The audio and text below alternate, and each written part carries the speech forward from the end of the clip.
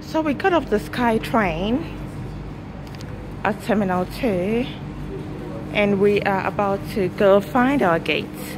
We're still at Singapore Airport, but it took a train to take us from one side of the airport to the other.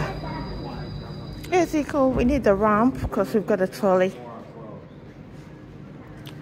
They've got these cute little trolleys there to use for free. This, okay. Ezekiel wants to use the stairs. Be careful there. He must be wide awake now. Hello, baby. Okay, now let's check the big sign to make sure we're on the right track. Yep, F34, we're on the right track.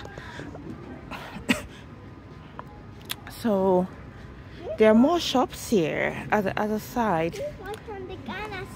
Yeah, the train ride was about a minute. It was about 1 minute.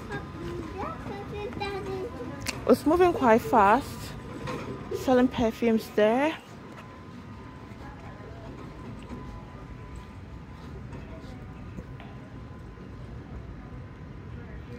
There are a lot of shops here. So many shops.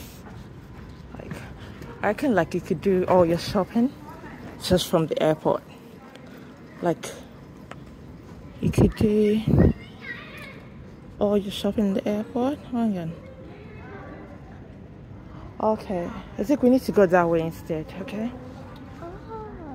Yeah, we need to go that way.